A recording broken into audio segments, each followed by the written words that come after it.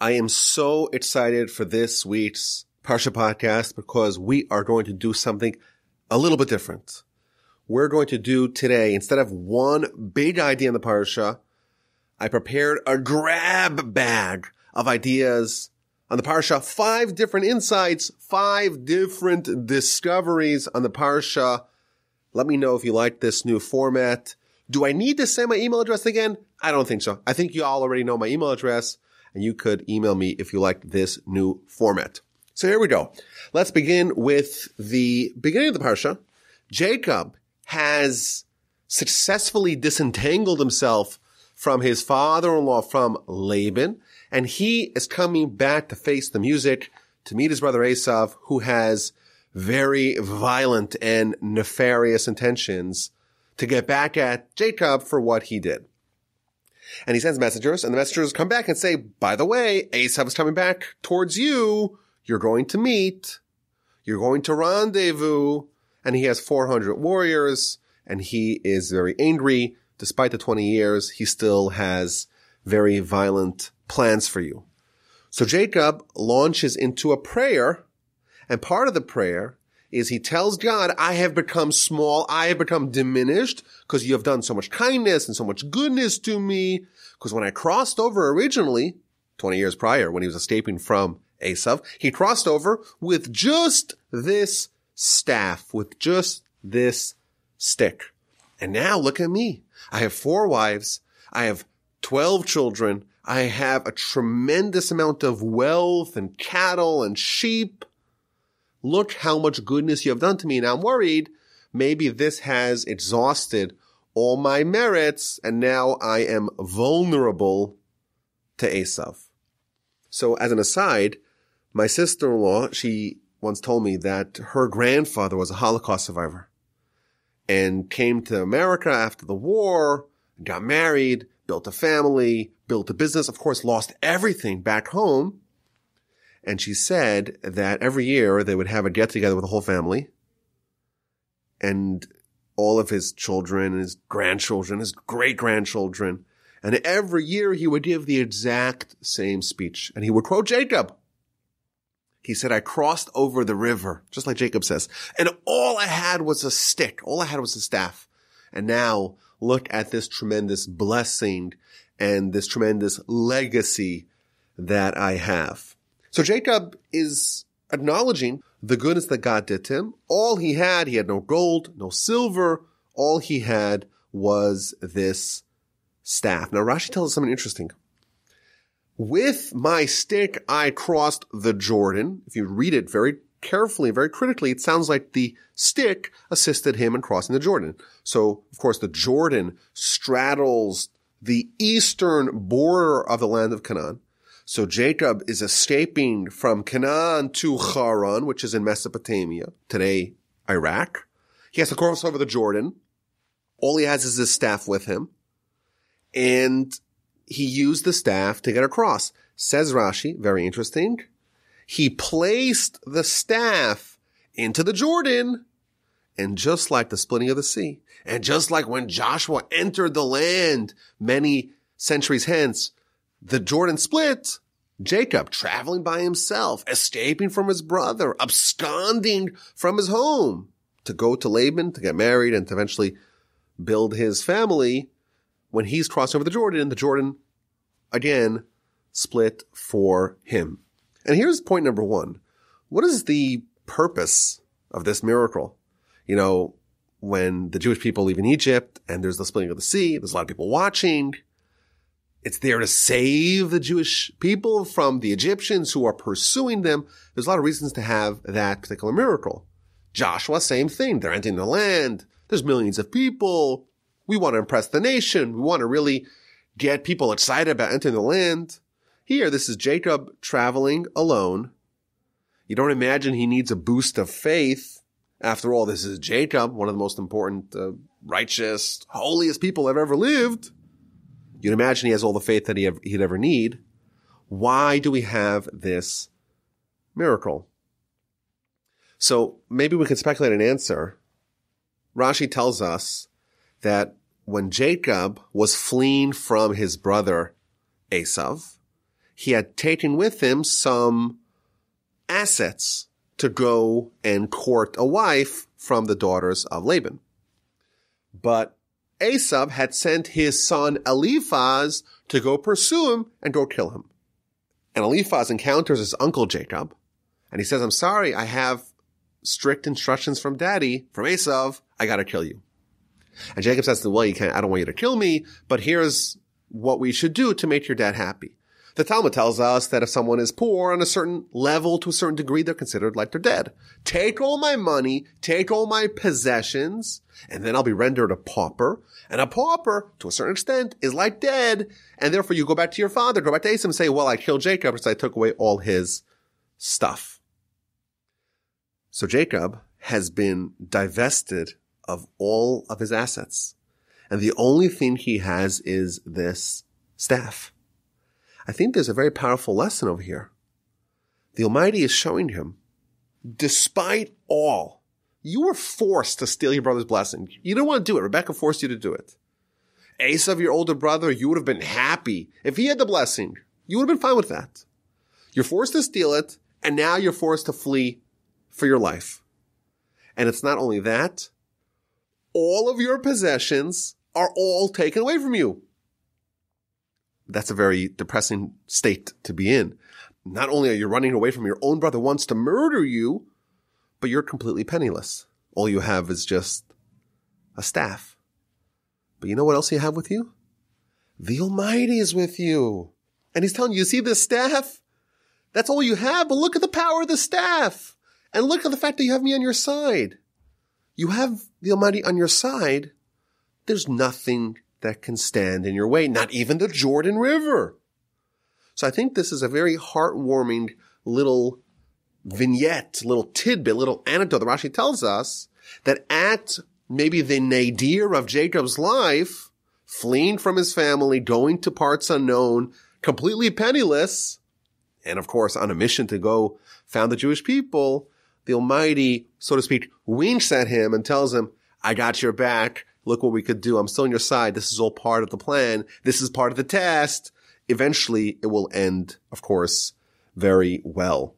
Now, incidentally, the Midrash tells us that this staff has a long history. This staff was in the hands of Jacob, of course. In next week's Parsha, we're going to read how Judah gives a staff to a woman, finds out later on that it's his daughter-in-law. He gives her a staff because she is masquerading as a prostitute. Midrash tells us that's the same staff. Moshe has a staff in Egypt that he uses to do miracles. Aaron used that same staff. David, when he goes to battle with Goliath, this is all the exact same staff, reveals us the Midrash. And in the future, King Messiah is going to use this very staff that was used to split the Jordan by Jacob. This very staff is hidden away to be rediscovered by the King Messiah. I think it's kind of interesting to hear about the backstory and the future role of this staff given to very special people to be able to batter through any resistance. That's the first thought. Second thought, chapter 32, verse 32 as well, 32. And this comes after the nocturnal struggle with the angel of Esav. Jacob has a fight that lasts the whole night, and afterwards it seems like it's a stalemate, and the angel really wants to go, and he dislocates the hip of Jacob, and Jacob starts limping. We find out that's why we don't need to get an asha, the sciatica. But it first tells us, Vayishlach lo hashemesh, the sun shone for Jacob, and he is limping. And the question is, the sun is a star that shines for everyone. So why does the verse say that the sun shone, or it rose, for Jacob? So Rashi tells us, very interesting, that the sun shone for him, because the sun is used for healing. And quotes a verse to that effect. Then he tells us something really interesting. The sun actually shone that day for longer than its allotted amount of time. And where did the sun get that extra energy from? Because 20-something years earlier, when Jacob was going east, fleeing from Esav, and praying on Mount Moriah, the verse there says that he went to sleep ki va hashemesh. This is the beginning of Parsha Vayetze, last week's Parsha. He goes to sleep because the sun has set. And Rashi there tells us, again, of course, this is from the Midrash, from the Talmud, Rashi tells us that this was a sudden sunset. Really, on that particular day, the sun was scheduled to set much later. But the Almighty really wanted Jacob to go to sleep on Mount Moriah. Because, of course, that was a very memorable sleep. He has the dream, and he sees the angels going up and down the ladder, gets the amazing blessing. The Almighty wanted that to happen. And therefore, he prematurely caused the sunset. So the sun on that day shone for fewer hours than it should have. Therefore, there were a few hours, so to speak, that the sun had in its bank account, in its piggy bank. And when were those hours unleashed? 20 years later, Jacob has a fight with the angel, and in order to accelerate his healing, the Almighty makes the sun shine longer, and thus evening the score, balancing things out to aid Jacob in his quest for a healing. What an interesting idea. The sun became dark, so to speak, for Jacob's benefit, so he could go to sleep, get those blessings, 22 years prior. And now the sun remained lit for longer, also for his benefit. So that's an interesting thing just in general, but I think there's a deep insight over here. Our sages compare the power of Esav to the sun. And there's a general motif in Jewish philosophy that the Jewish people are similar to the moon, and Esav is similar to the sun. Of course, we follow a lunar monthly cycle, as opposed to, we don't have a solely solar calendar. But there's an idea here. Esav is somewhat comparable to the sun. He's bright, powerful, hot, magnificent, but ultimately, just like the sun, it's subject to setting and to disappearing, at least for nighttime. So I think it's interesting, maybe even inspiring, that Jacob, specifically when he is reeling from blows of Esav, of course, Eliphaz robs him of all his money, per the instructions of Esav. Esav's angel fights with him the whole night, dislocates his hip. Immediately after those two episodes, what does the Almighty do? He manipulates the sun, so to speak, the nominal force of Esav. The Almighty manipulates the sun to aid Jacob. It sets early so that he can have the very consequential and inspiring dream and prophecy. And it delays from setting to heal him from the injuries that he sustained while struggling with the angel of Esav. I think it's a very interesting idea that the Almighty specifically uses, so to speak, the force of Esav to neuter or to limit or to attenuate or to mitigate Esav's damage that he does to Jacob. Now, the third thought maybe is one that I shouldn't say because it's a little bit wild, and I don't profess to really know what I'm talking about. As the wonderful audience of the Parsha Podcast knows, sometimes I say things and I don't really know what they mean, but that's just the way it is. That's what happens on the Parsha Podcast. So here's the thought. There's a very troubling story in our Parsha, as everyone knows. Dina, the daughter of Jacob, she goes out on a little trip. She gets accosted. She gets assaulted. She gets raped by this terrible guy whose name is Shechem, who lives in the city of Shechem, which is a little confusing. She's raped, and then he wants to marry her to add insult to injury. And eventually she is avenged by her brothers, specifically Shimon and Levi. They come and they have this whole ruse, circumcise yourself, we'll let you marry Dina. Day 3, everyone is bedridden, and they come and they decimate the entire city. So of course, there's lots of problems and questions with this story on all fronts. How do we explain what happened to Dina? What happened to Jacob? Who are these people, Shechem and Hamor, in the city of Shechem? Why does everyone in the city apparently deserve to die? It's a question the Rambam talks about, all the commentators talk about. But the Kabbalists reveal something quite provocative in this story. And what they tell us is that there's this concept called a certain spark, if you will, of a soul. And there's this idea, it's one of the big themes of Jewish philosophy, certainly once we get to the kabbalistic literature.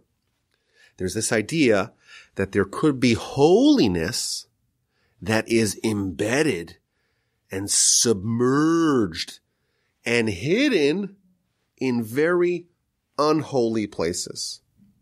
Very important and counterintuitive idea that sometimes it's the holiness that is hiding or that is masked in very unholy places.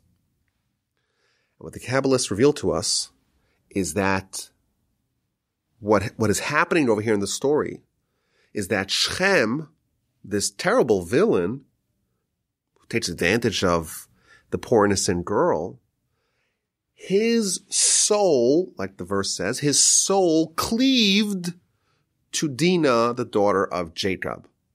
There was something in his soul, which we assume, of course, that's a spirit, it's a positive thing, right?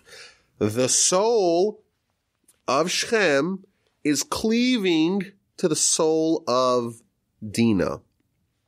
So what the Kabbalists revealed to us is that there was some sort of deep spiritual connection between two people that really are opposites. Dina comes from the most prestigious family in the world, the daughter, of course, of Jacob and Leah, the granddaughter of Isaac from Abraham. This is the greatest pedigree, the scion of an amazing family.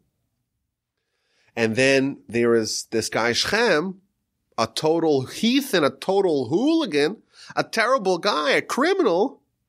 And yet we're told, at least it's hinted to in scripture, that their souls had some sort of attraction, some sort of connection. So the Arizal, the greatest of all the Kabbalists, he tells us that there was a very holy soul that is trapped amidst, so to speak, this guy, this terrible guy, this very unholy guy, Shechem. Moreover, and this is where it gets even stranger, the Arizal was able to identify who the person was that is the actualized version of this soul. And what he's explaining over here is that Dina is coming here, maybe unwittingly, but she's coming and she's extracting a very holy soul that is trapped in a very unholy place, namely amongst these terrible people in the city of Shechem, in the individual of Shechem. And the Arizal tells us that there is a sage of the Mishnaic era whose name was Rabbi Chanina ben Tradion. He's one of the people that the Romans killed in a very horrific, macabre, brutal, grisly way. He was the one that was surrounded, was enveloped in Torah scrolls and then placed on fire, but the fire was placed at a certain distance to prolong his agony and prevent it from just dying. One of the great heroes of the Mishnaic era, in fact, the father-in-law of Rabbi Meir. So think of him, in the end of the 1st century, beginning of the 2nd century of the Common Era. Rabbi Chanina ben Tradion, we're told, his holy and elevated soul was trapped amidst Shechem, and Dina came and extracted that soul and brought it, so to speak, back to the good side. What a strange and interesting idea. And Arizal adds that if you look at the verse when they're having this negotiation, which of course turns out to be a ruse, But Shechem and his father Hamor, they want to make a pitch to Jacob and his family, and they say, V'ha'aretz hine rachvas yadayim. The land is very broad. But the word rachvas, which means broad, is also the letters of Rabbi Hanina ben Tradion. Now, maybe going even a level deeper, if you do study the story of Shechem and Rabbi Hanina ben Tradion in the Talmud, you do find some incredible parallels that lend credence to this very unusual idea. But I think this is an idea that we have seen before, and we're going to see more of it, in fact, even today.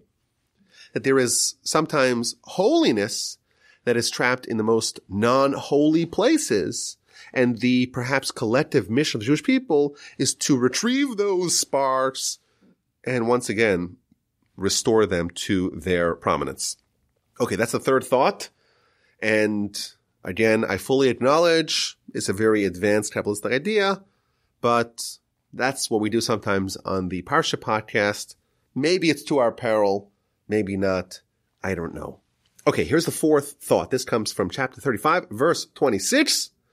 And this is after another troubling episode, the episode of Reuven and Bilhah. After the death of Rachel, Jacob stations his primary bed in the tent of Bilhah, and Reuven feels like it's an affront. His mother, after all, she's a real wife. Bilhah's just like a secondary wife. And he takes Jacob's primary bed and he drags it out of Bilhah's tent and brings it to his mother Leah's tent. And the Torah is very clear. Immediately after this story is described, it delineates the 12 sons of Jacob. And Rashi tells us, don't be under the impression that Reuven did something really bad. It was bad, but ultimately he didn't lose his standing as one of the 12 sons of Jacob. But when that part of the Parsha concludes, the verse tells us, Ele b'nei Yaakov, these are the sons of Jacob, asher yulad lo bePadan Aram, that were born to him in Padan Aram. Padan Aram is where Laban lives. And the question all the commentaries ask is, wait a minute. Benjamin was not born in Padan Aram. Benjamin, after all, was born right before the death of Rachel in our Parsha, way after Jacob had hightailed out of Padan Aram. So why does the verse say these are the sons of Jacob, apparently referring to all of them, that were born in Padan Aram? So all the commentaries talk about this. And most of them say, well, it's the majority, etc. But the Cheskuni, one of the commentaries, he says something which is kind of mind-blowing. He says, indeed, Benjamin was born in Padan Aram. Why? After Joseph was born, this is 6 years before Jacob eventually left. After Joseph is born, his mother Rachel names him Joseph. And one of the reasons why she names him Joseph, which means to add, to have more. Why does she name him Joseph? Because it was a prayer to have another son. Rachel, she had a prayer after the birth of Joseph to have another son. And that prayer was done where? That prayer was done in Padan Aram. And that prayer was answered and Benjamin was born. And therefore, if we are to assess where was Benjamin born? So of course, in actuality, the labor and delivery, well, that was near Bethlehem. That was essentially in the land of Canaan. But when the Torah views the birth of Benjamin, it views the spiritual birth of Benjamin. And the spiritual birth happened many years before Benjamin was actually born. Rachel submits a prayer, and the prayer was answered. And Benjamin was, so to speak, spiritually conceived right after Joseph was born. It wasn't actualized till many years later. But once the prayer was submitted, the die is cast, the system is in motion, the balls are rolling, and the prayer has been answered. Now, it took many years for everyone else to notice. But the Torah, when the Torah sees Benjamin, the Torah sees someone who was born in Padan Aram. Because the prayer, which is the spiritual force that brought about Benjamin, that was done there. And therefore, that is more critical to his birth than the actual place of birth. I think this is a very powerful insight. Sometimes we pray, and it seems like we're not answered. It's been a year, I've been praying, I got nothing. And years later, we get what we wanted. And here we find out that in the Torah's view, the prayer is the achievement. And sometimes it takes a while for us to notice it. But here we find something very striking, that where was Benjamin born? Benjamin was born in Padan Aram. What a provocative, powerful insight we find here in the Chesroni. Okay, finally, the fifth thought, maybe the most controversial one of the podcast. We push it all the way to the end. Hopefully the people that will call me out, they've tuned out already. This is just for the diehards. Maybe I could slip this past y'all. Let's see. So the end of the Parsha, chapter 36, it details the descendants of Esav.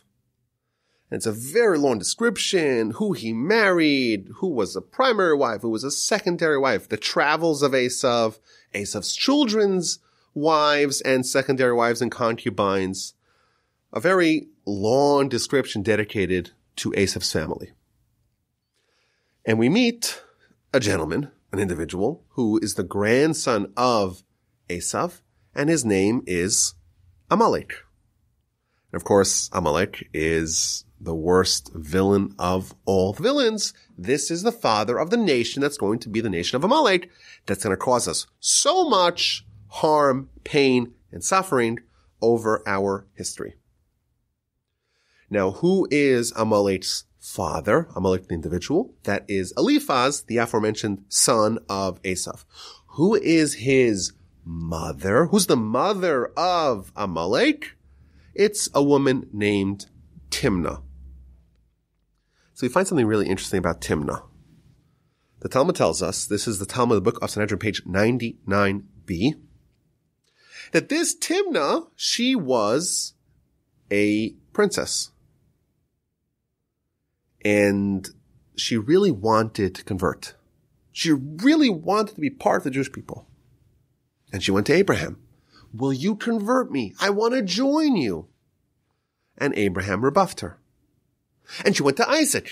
Same thing. And she went to Jacob. Same thing. So what she say? She says, you know what? I can't join this family, at least not the most important chain in this family.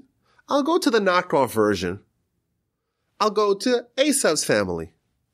And she went to Esav's family and she became a concubine to his son Eliphaz.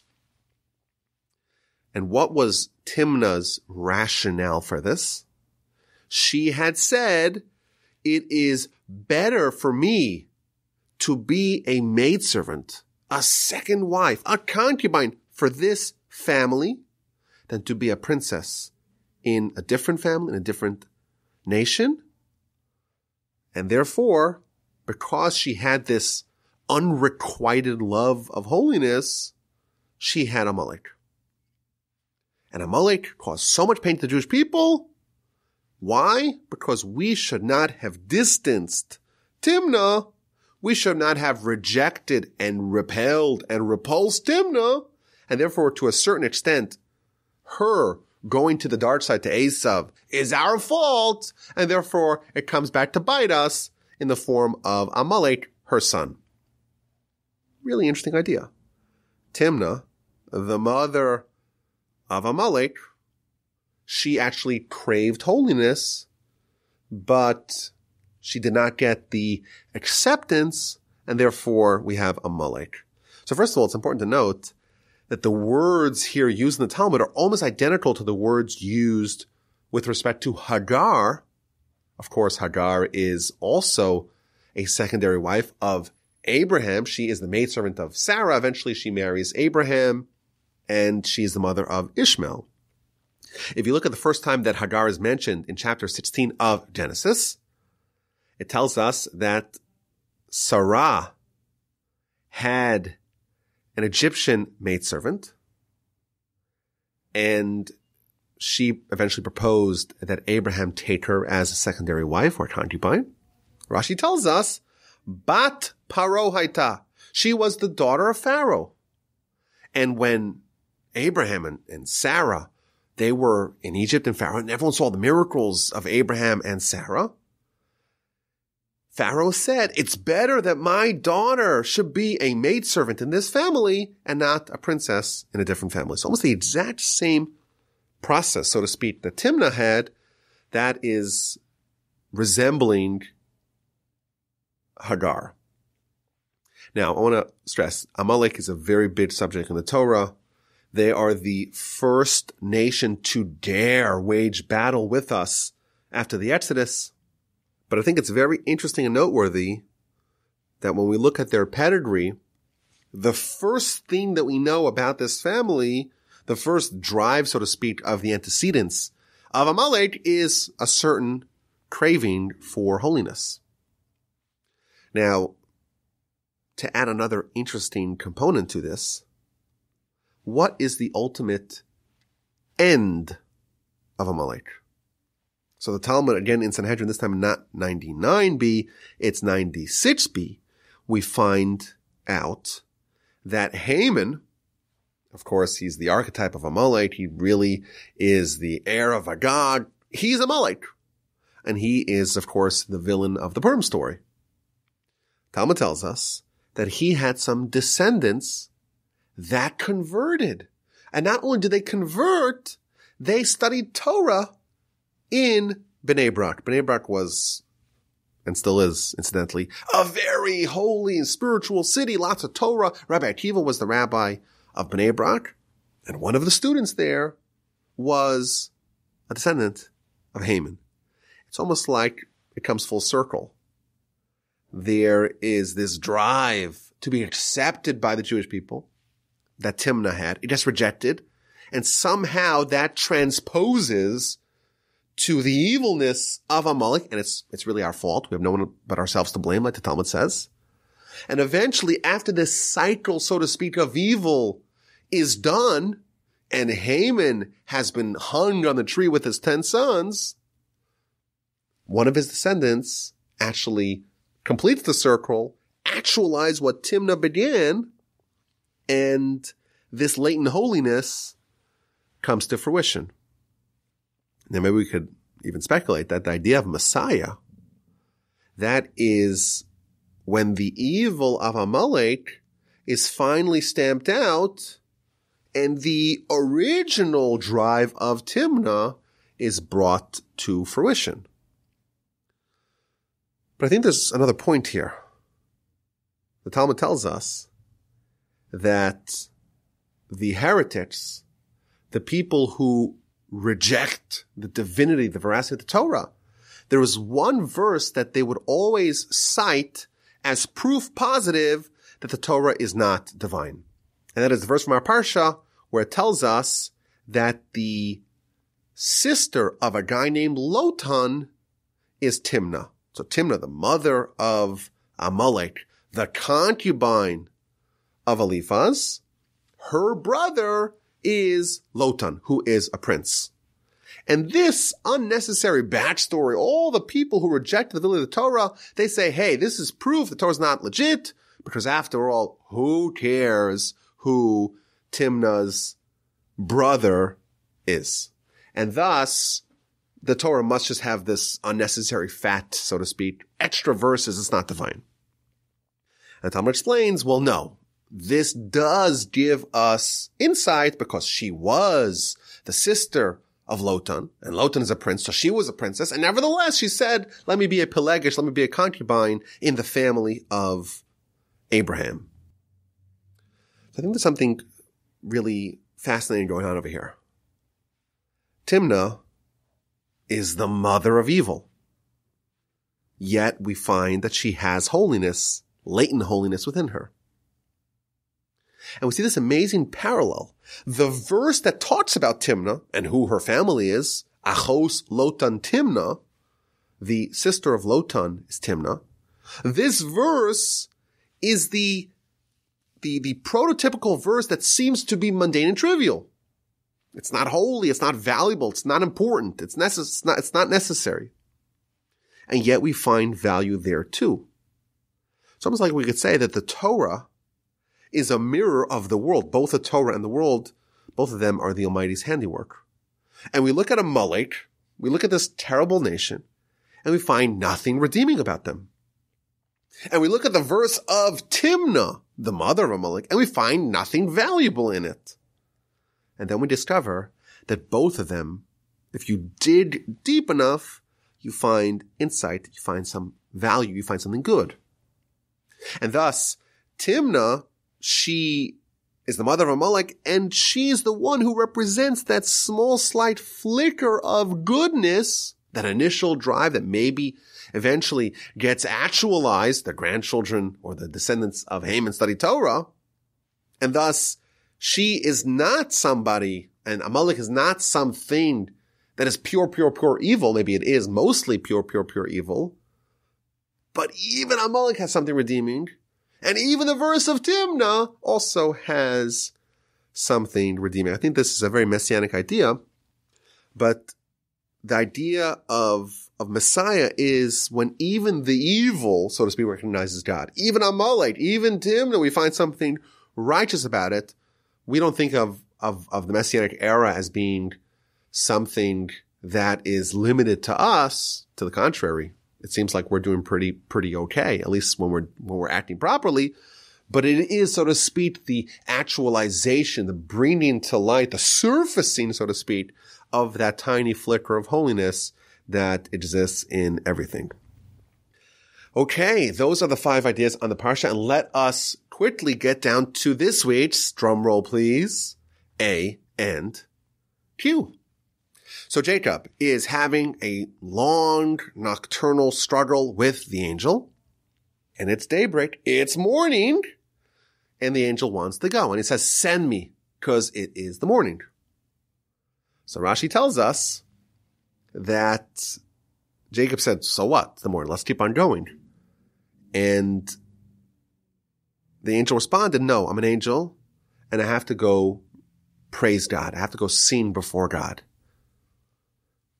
Okay, so Jacob says to him, I'll send you, but first you have to bless me. And this is the first of 2 times in a Parsha where Jacob is renamed Israel. The angel of Esav says, okay, now you're called Israel as well as Jacob, and that is affirmed later on in the Parsha by the Almighty. That's the blessing that Jacob receives. But here's the question. The Talmud elaborates on this dialogue. This is the Talmud, the book of Chulin, page 91b. And the Talmud tells us that initially, when the angel told Jacob, I have to go because it's morning, Jacob responded, are you a thief? Are you scared of daylight? Are you a kidnapper? Why are you so worried about the morning? So he said, no, I'm an angel. And from the day that I was created, we have to remember that angels are also creations. Only God is a creator. From the day that I was created, it was never my turn to recite the song, to praise God. And today is my day.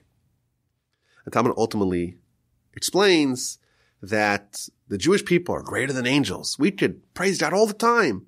But the angels, some of them say it only once a day.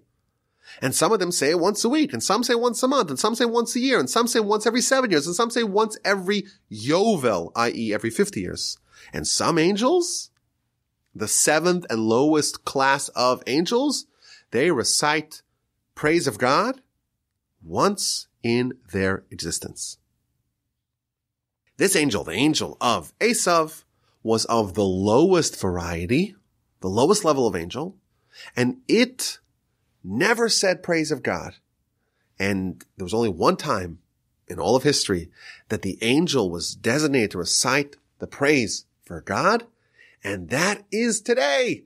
But he is in this tussle with Jacob, and it's time, the clock is ticking, so to speak, And Jacob doesn't want to let him go. And Jacob only relinquishes him. Jacob only releases and sends him to go say his praise of God on high only after he gives Jacob a blessing. So I think this raises some really interesting questions. First of all, Jacob is accosted by this terrible monster beast. And then when it kind of ends in a stalemate, Jacob apparently wants to continue struggling. Jacob doesn't release the angel. So we can maybe pursue the question of why is Jacob insisting on prolonging this encounter? Another question we could perhaps ask is, why is daybreak the time of praise? Can't praise God in the middle of the night, in the afternoon maybe, in twilight, noon, late morning? Why specifically daybreak? A third question perhaps we can ask is, why couldn't he praise God from where he was? He's in the middle of a fight with Jacob, and he praises God. Why does he have to, so to speak, ascend to heaven above to do the praise? Those are three questions I think we could ask. But here's the question that I want to ask. Here's this week's A and Q. Why was this day precisely the day that the angel of Esav was designated to sing praise to God? Isn't it interesting? Isn't it a wonderful coincidence? The one time in the Torah that I can think of that we have a fight between an angel and a man is this very dramatic third thing of our Parsha. Jacob is fighting the whole night with this angel. Oh, and this just happens to be, this is the very same day of all the days of all of existence that this particular angel is on slate, is designated to recite praise for God. So the question I want to pose is, what is the connection? There's got to be a connection, right? What is the connection between what is happening here when Jacob is fighting, is struggling with the angel, and the fact that this specifically is the time, is the day where the angel is supposed to praise God? That's the question. If you have any answers, email them to me, rabbiwolbe@gmail.com. Let's get to last week's A and Q. And the question was, why does Esav and Esav's descendants, Amaleik, shall we say, why do they specifically target Jacob and the Jewish people when they are about to return to the land? Now, when we started this A and Q project at the beginning of this current cycle of the Torah, so the first week I got so many responses, I said, okay, well, this is just the first week. I'm sure after a bunch of weeks, things will subside. People are excited because it's, the new shiny thing. But eventually things will restore. Maybe we'll get 1 or 2 responses every week. But I'm getting more answers and better answers and sharper answers. It's almost like it's gaining steam.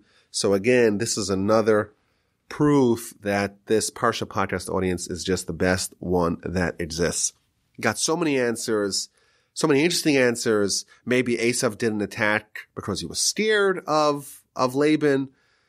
Maybe Amaleik, whenever the Jewish people are surrounded by other people, maybe that would be a threat to them. They only attack when the Jewish people are at their weakest, and the most convenient time to try to annihilate the Jewish people, that's when they attack. Maybe when we are mobile, we are moving, we're bunched together, we're easy to knock off. We got a great answer from a listener who noted that Esav/Amaleik, they know that when we're surrounded by other people in other nations, then we could kind of self-immolate. We could destroy ourselves. We could self-destruct.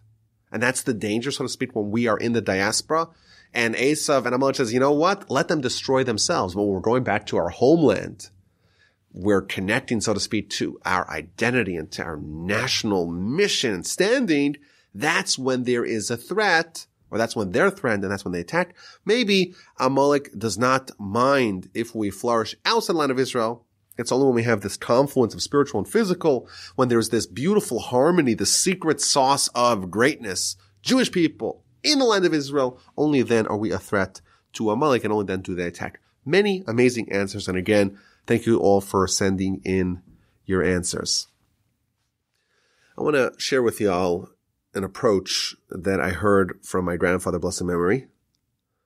But I want to maybe give a few introductions. Number one, you notice in the beginning and the end of Parsha Vayishlach, Jacob is sending angels and Jacob is receiving angels. And there's angels going up and angels going down. Rashi tells us that these are different angels.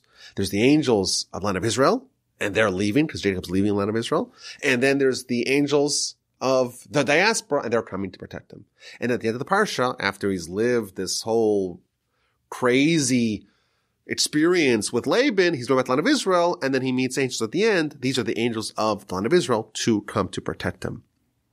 So I think the first thing that we notice is if the protection granted to Jacob is different in the land of Israel than out of the land of Israel, you'd imagine that the threats that Jacob faces in each place are different.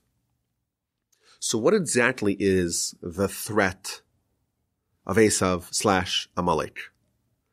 So of course, like I mentioned earlier, this is a very big subject in Jewish philosophy. Very big subject. But briefly, there is a concept called klipa. I'm sure many of y'all have heard of this concept. It's a very foundational concept in Kabbalah. Klipa means a peel, like you have an apple. An apple has a peel upon it that's protecting, that's sheathing, that's covering the actual fruit. So that's a concept, of course, that exists in the physical material world. You have a seed, and then there is a shell. You have a fruit, and there's a peel. That's the way things work in the physical world. And that, of course, is paralleled in the spiritual world. There is a spiritual peel that's covering the spiritual fruit that is desirous. And what we need to do is we have to peel away. We have to remove the peel, the klipa, to be able to discover the actual fruit that we want. So in fact, the Kabbalists tell us that when you have a question is a good thing or is it a bad thing? A question, say the Kabbalists, is a klipa, it's a peel. In itself is not very helpful, but it allows you to potentially discover what's beneath the peel, what's behind the facade, what's underneath the shell, and discover the fruit, the thing that you desire. And by the way, the greater the fruit, the thicker the peel, thicker the klipa, the thicker the shell that covers it.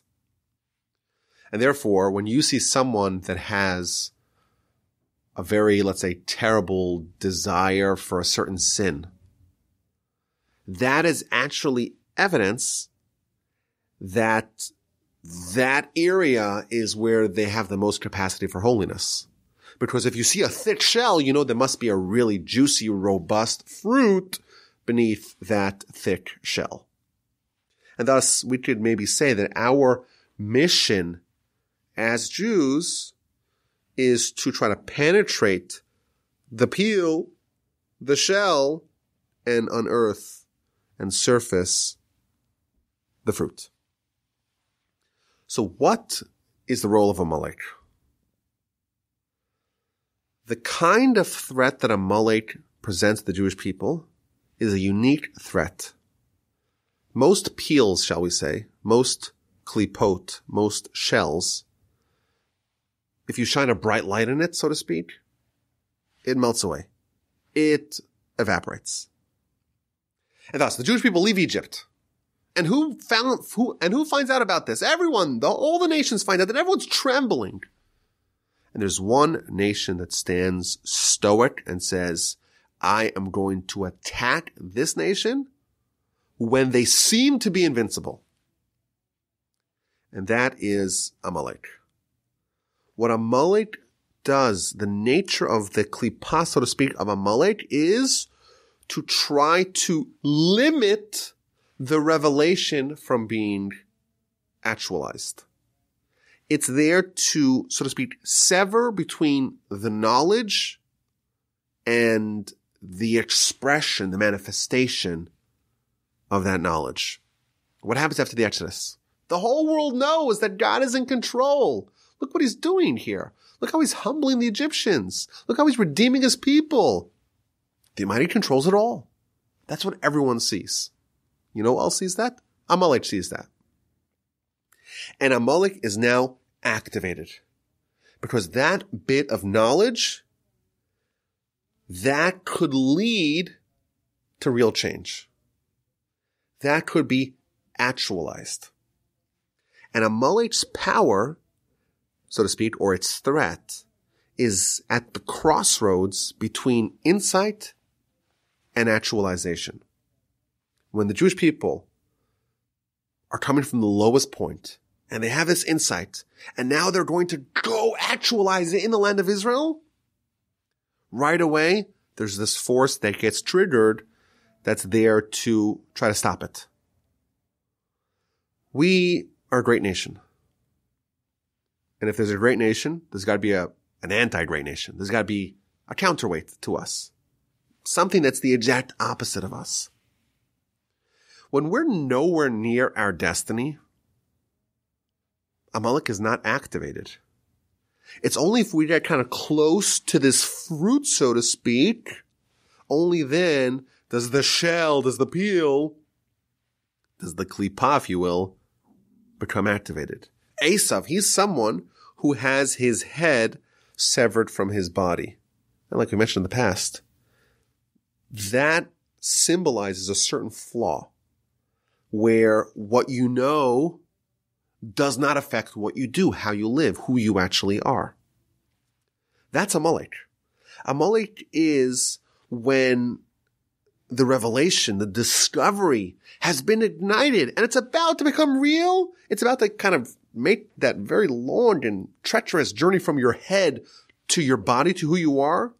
That's when that particular klipa comes to life. And thus Amaleik only attacks us when, so to speak, its role to play is present. At the point of transformation from spiritual poverty to spiritual greatness, that happens after, in the aftermath of a great revelation. That's when Amaleik comes to bear. And thus, Jacob's in Padan Aram, he's in Mesopotamia. There's no Amaleik there. That's not where Amaleik is. When he's about to kind of unite these worlds, bring it all together, make it all real in the land of Israel, specifically at that juncture, at that crossover point, that nexus, that is when Amaleik comes to life, and that is the theme that is repeated again and again. And perhaps we could even suggest, we talked about this multiple times already, the idea of Messiah, well, that's the idea of ultimate actualization of everything, right? That's when everyone knows, and it becomes completely incontrovertible to all that the Almighty exists. It's all real. Torah is real. Jewish people is real. Everything is, as we've said, it has been for all the years. And the last enemy that we face, the last hurdle we have to overcome before that is done, is particularly this klipa of Amaleik. And once we overcome that, maybe like we mentioned earlier, even Amaleik will yield something positive. But until we get really close, then they're not even present. When we're on the doorstep, on the threshold of actualizing our destiny, that's when we have to face the last frontier, the last battle. It's almost like a trope in great stories of fiction, right? Right when you're about to get the goal, to make the discovery, right then, that's when the most formidable, so to speak, of enemies surfaces. And that's Amaleik. And of course, we hope to one day witness this great final triumph over Amaleik. Of course, we are familiar with the apocalyptic prophecies that talk about a great final clash. And that's the idea of Gog and Magog. What that is, who knows? Hopefully we'll be able to witness and find out for ourselves. But that's the idea of Amaleik. The idea of Amaleik is not when we're weak and feeble and nowhere near what we're supposed to be as a nation. That's not when we're a great nation. It's not when we're on the verge of becoming that great nation. And that's not when Amaleik attacks us. It's only when we are actually close, that's when we have to face our greatest enemy. I hope you enjoyed. I hope you enjoyed this new format. I know it went a little bit long, but if you're still here, I appreciate you. Have an amazing Shabbos. Thank you so much for your friendship and for your support and for your listenership. I deeply appreciate you. The best audience in the world. My email address is rabbi@wolbachip.com. Look forward to hearing from you. Please, God, we'll talk again next week.